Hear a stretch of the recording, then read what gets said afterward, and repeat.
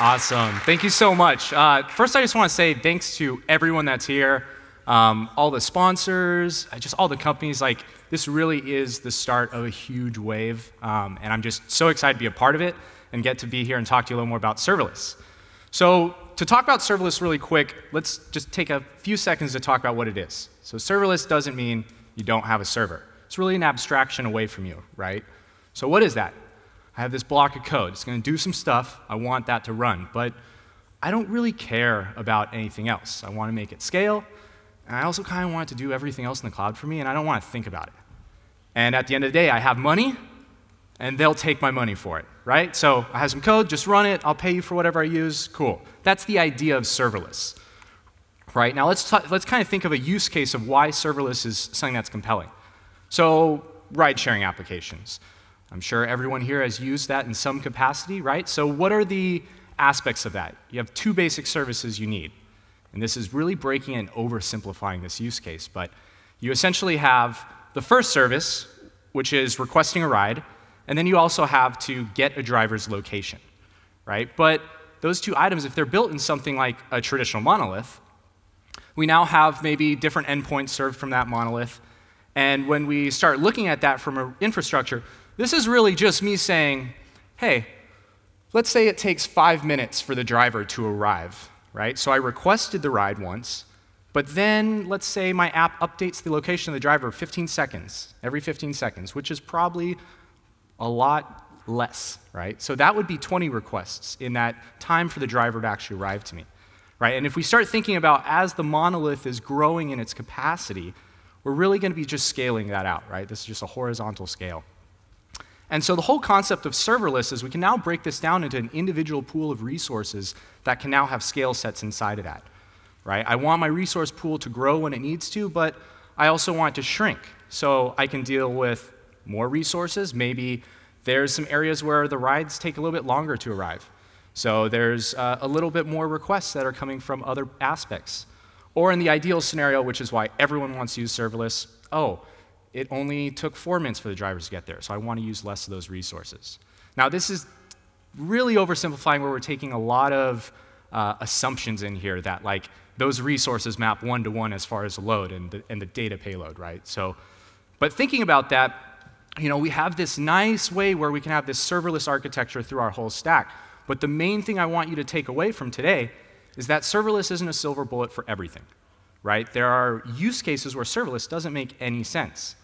And you really want to make sure that serverless is just another tool in your tool chest to build great software and great experiences for your users. So let's talk about like some of the pain points. One of the first pain points is really around the cold start, right? And so the concept is with serverless, you actually have a container that's being initialized for you, and it is actually initializing more containers as you scale up. But inside of that, if we actually put serverless at each one of our pieces, there's a little cold start to start that container up for that first request. And if all of those chain together and we actually end up building out multiple serverless pieces in our infrastructure, you can actually then end up having a long cold start. You really need to think about what's the application use case? How are my users going to be using this? So I actually came from a background in Azure, working in Azure Functions. And one of the things we actually recommended to our users all the time is just use a time trigger and run every 5 minutes, and it'll keep your function block live, and you'll never have to worry about that. Right? So this is actually something that is recommended by cloud providers that you can do that. And actually, in AWS Lambda, there's actually a template in there to do that for you. Right? You think about what is the cost of my serverless infrastructure going to be. Right? If we think about it as far as requests, number of times that function runs, you know, typically you get like the first million free. Right? So we're talking about 43,000 runs if we just run every 5 minutes. AWS, I think, just increased to 15-minute runtime before your cold start kicks in. So this is actually a real option. But the point I want to make here is that there are options, there are things around here, but you really just want to understand what are you trying to do there. But one thing about serverless that I do think is a great place, so we've had a lot of other talks about this concept of GraphQL kind of being at the gateway. And with Apollo Server, potentially stitching together other GraphQL services. There's a lot of options in there, but serverless has a really nice place inside of this. Now, if we start thinking like, what can I do with serverless today? So we have great documentation on AWS Lambda. It's fantastic. I'm always very impressed with the docs there and the effort there. And if you look at the serverless framework, they have great stuff of how to do it on AWS. But to be honest, it seems like serverless is just kind of AWS's space right now, right? And so what about Azure? Raise of hands. How many people in here have used Azure or use Azure in some capacity? All right, that's like a third of the people in here. Right, so there's something there. So why not Azure Functions? So let's actually get into a little demo.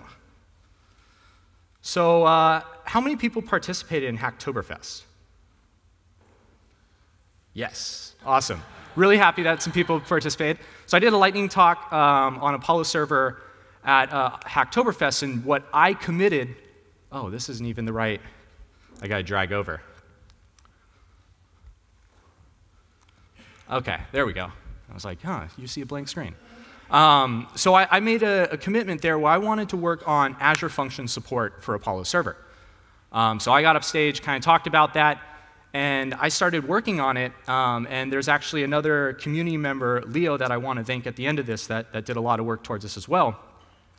But the concept here is just like with AWS, we should just be able to have a handler that just takes everything from our normal config in Apollo server, right?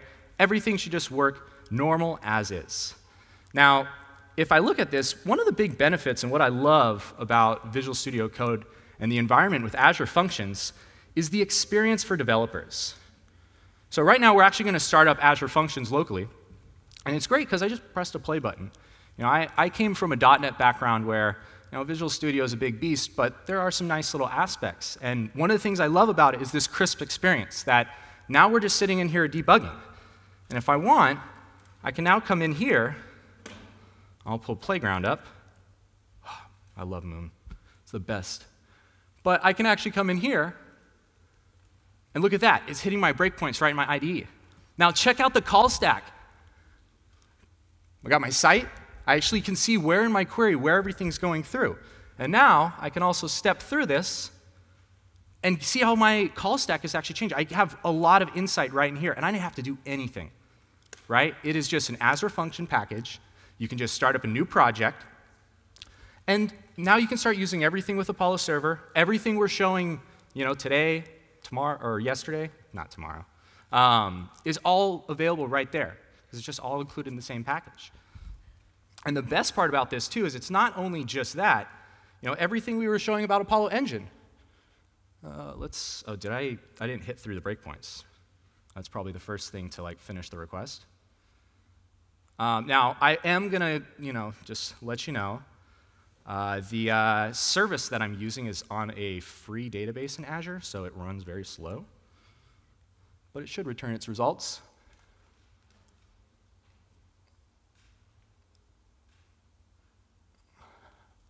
Right, so there we go. So this is actually just a simple application that gets all of the US site flow data for all our river systems. I love fly fishing, so I'm always really interested in what's the rivers and flows going to be like today so I can get out there this weekend. So I get this nice context, and then if I switch over, I should see, yep, there's my request in Apollo Engine. All right, and so now just everything we were talking about, everything that was being shown, it's now all right there. All those pipelines we were talking about, it's all right there. So let me switch back to my slides real quick. Right, so I want to leave you with the thought process of, right, where can serverless fit inside of your stack, right? We have this concept of and you're hearing a lot of teams already doing this, of schema stitching multiple GraphQL servers together, right? This is where serverless in a lot of various use cases can have a lot of value, right? If you think about what some of those other requirements are around cold start, it's very easy to work around that. And lastly, I want to give a big thanks. I have no clue who Leo is. So I was working on Azure Function stuff, and then I saw a PR about, I want to say 3 weeks ago, from Leo for support for Azure Functions. And so actually, thanks to a lot of his work, it was much easier for me to finish up some of the other stuff because I have other things I have to do. The Azure Functions was kind of a side thing for me.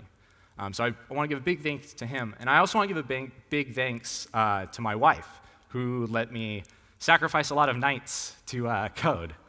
But yeah, I just want to say thank you. If you have any questions about Azure Functions with like Apollo Server, I'm very happy to talk about it. And if you really want to just talk about GraphQL, I'm always happy to talk about it and share what we're doing at Apollo.